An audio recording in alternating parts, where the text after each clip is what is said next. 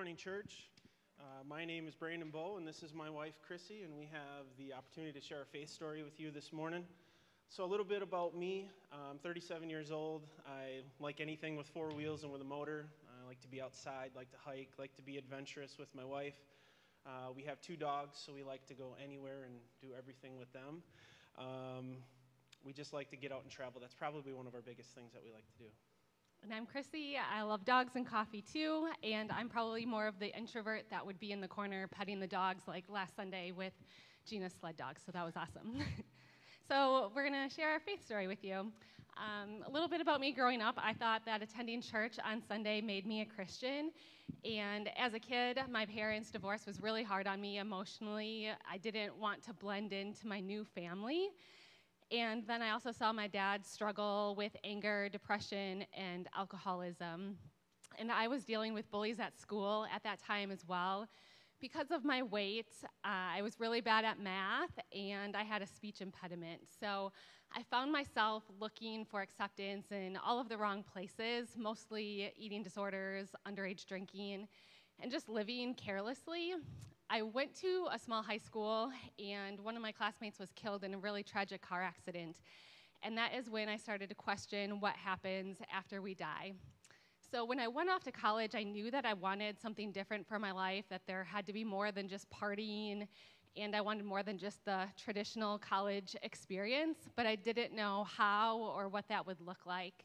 And when I got to college that first week, I received a welcome bag from a campus ministry that had some snacks and a Bible in it. And initially, I just gave that Bible to my mom, and I told her I didn't want it. And it wasn't until my grandpa passed away that I decided to go to one of those campus ministry meetings. And there I heard other students talking about their relationship with God, and it was like he was their friend, and they talked to him, and it was just really real. It was a lot different than anything I had experienced because my relationship with God at the time was really one-sided.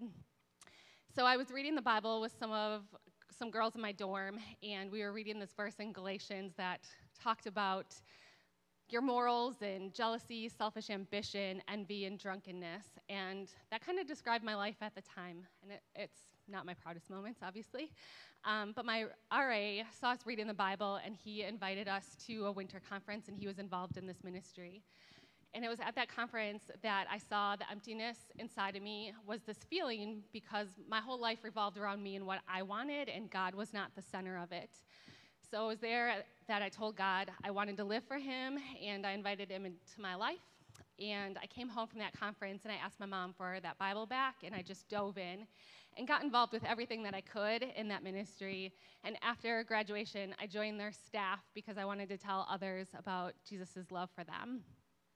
So I was home for a friend's wedding for a little bit, and I was joking around with my dad, telling him that I was going alone and I was going to be a missionary the rest of my life, living in a hut with pet chickens, and he told me that he knew somebody I might be able to hang out with.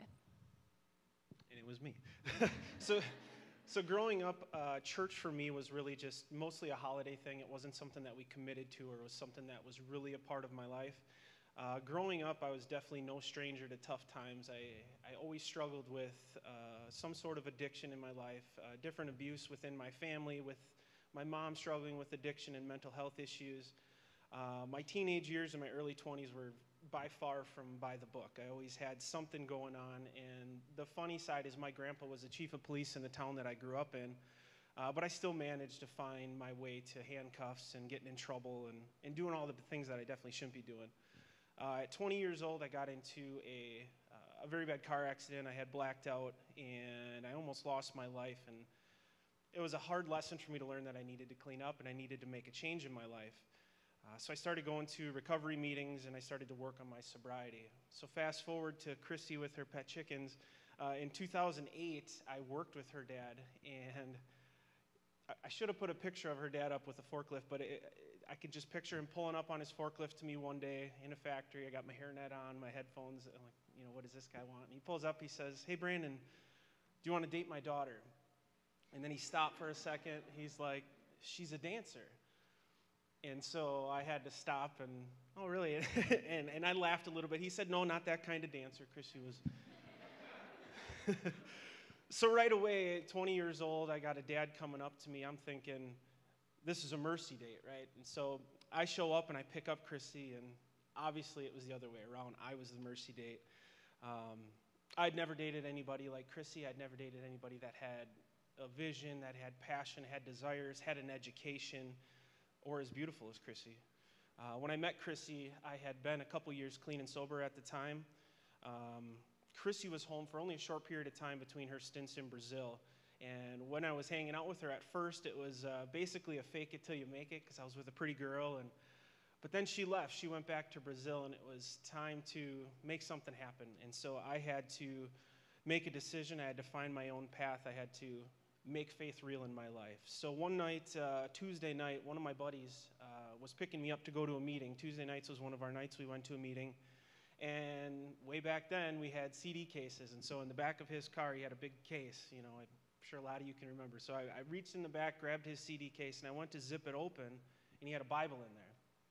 And that was a little off to me at that time. I never saw a Bible in someone's car. I never saw a Bible in a little case in the back seat. So I opened it up, and I said to him, why are you driving around with a Bible? And surprise, Brandon, we're going to my church. We're going to a recovery meeting. And I was like, all right, let's check it out. And so I went there. And when I went into the basement of this church, I met a bunch of dudes that looked just like me. I always had reservations of going to church because of tattoos, because of piercings, because of criminal records, things like that. But I go downstairs and had guys in there that were not cleaned, were not polished. They had tattoos. They had long hair with braids. They had backwards hats on.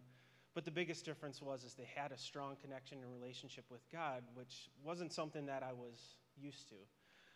So with rubbing shoulders with them, I really started to finally feel a sense of belonging in a place that I had purpose, which led me to make my faith real. Instead of chasing a pretty girl, I was chasing after Christ. So I ended up dedicating my life to Christ with those guys. Shortly after that, Chrissy was coming back from Brazil, and of course, I was super excited to bring this girl to my new church and experience these things with me. And we ended up getting engaged and getting married through that church, and tossed right into ministry, leading in recovery ministries, jail ministries, and in different capacities in our life. And we always joke to this day that we skipped the honeymoon phase in our relationship, because as soon as we said I do, we were jumped right into ministry, and just being busy, plus combining our two broken families was just a tough start to what we had. So they say that like 7 years into marriage, things get really hard, and that was definitely true for us. That was when we hit a really rough patch, and it started with the loss of my dad, which was absolutely soul-crushing to me. And then shortly after that, Brandon fell back into his addiction and started getting in trouble with the law again. And I saw this different side of Brandon that I never saw before. And I didn't know, and I didn't like it for sure. It shook the foundation of our relationship. And then on top of that, we lost both of our dogs within 2 weeks of each other. And we were struggling with our jobs, just different setbacks, and even some losses. And then Brandon's grandparents passed away, and that was a huge blow, because they were just a source of strength and encouragement for us. And there we were, just shattered and broken. Yeah, those years were some of the toughest of my life, because I had lived 10 years clean and sober, and then all of a sudden, boom, life hit us really hard. Chrissy's dad, our dogs, my grandparents. But through all those struggles and ups and downs, there's definitely no doubt that I put Chrissy through some of the hardest times of our life. I struggled with my anxiety, my depression, different things, and they really crept to the surface, and I put Chrissy through a living hell. And my decisions led us to a legal separation. It was super difficult. It was one of the toughest things that I ever had to endure, but I realized that it was my own doing. I was the one that did it, and it's something that I still have regret for, because I hurt Chrissy in really deep ways. And it was during that really difficult time that I just felt like everything I loved and cared about was taken away from me. And there I was, it was just me and Jesus. Here I was in this unhappy marriage. It wasn't the life I envisioned for myself, of especially being married to someone who knew the Lord and loved the Lord. It was just a difficult time, and I held on to the promise that God can do all things. And I remember praying that, God, it will take a miracle for me to ever trust, love, and respect Brandon again. And I can tell you that through a lot of prayer, a lot of therapy, and the support of some amazing friends, that God has answered that prayer, and he has restored my love and trust in Brandon again. And even though that time of losing my dad and then almost losing Brandon in a very short window of time was really difficult, I remember just feeling like God is my anchor for my soul, and I held on to that. And he dug me out of that pit, like the song we sang. And I'm so grateful for another chance at marriage and for the gift that I have in Brandon. And I would have never thought a blind date set up by my dad would actually work out. Neither did I. So even though we would say that we didn't have a honeymoon stage, I would say through all the struggles and the ups and downs that there's no doubt that I love Chrissy with everything that I have, and I would definitely give my life for her. And a while back, Chrissy and I were listening to a podcast, and there was a short phrase that really stuck out to me. And I have such a short attention span that I need short, cliche things. And this is what stood out. It said, if you're not growing together, you're growing apart.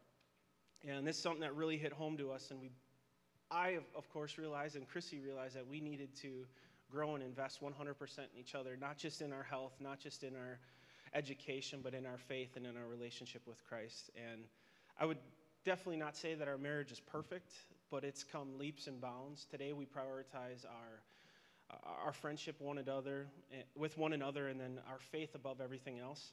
And again, our motto is, if you're not growing together, you're growing apart. And that's something that we're going to stand on moving forward.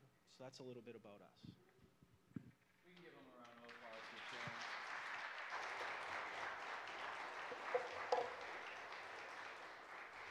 Before they escape the stage, I see them already making some beelines somewhere else. No, I want to pray for them. So would you guys pray with me as we pray for Brandon and Chrissy?